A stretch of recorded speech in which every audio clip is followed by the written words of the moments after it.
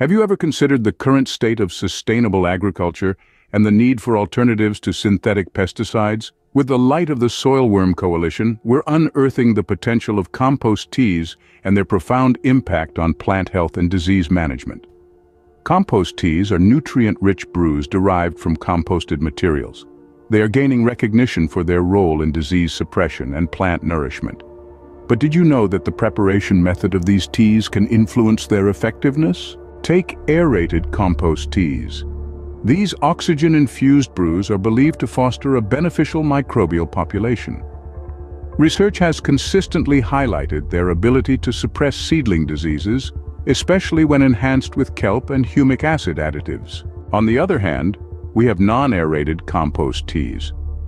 Prepared without the infusion of oxygen, these teas have shown significant potential in inhibiting the growth of foliar fungal pathogens. The presence of specific microorganisms within these teas is crucial for their pathogen inhibitory capabilities. A study by Marin and colleagues revealed that compost teas made from various organic sources could reduce disease severity in crops such as melon. Another study by Schoirel and Mahaffey emphasized the influence of compost tea production methods and ingredients on disease suppression.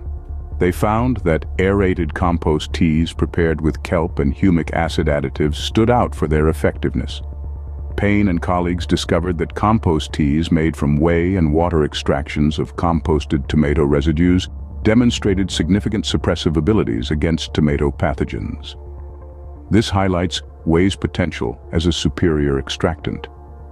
Finally, Cohn and team found that non-aerated compost teas prepared from different compost types significantly controlled diseases like gray mold in greenhouse experiments. This underscores the importance of microbial presence in non-aerated compost teas for pathogen inhibition. As we embrace these findings, we advocate for continued research and optimization of compost tea production to maximize their benefits for disease suppression and plant growth.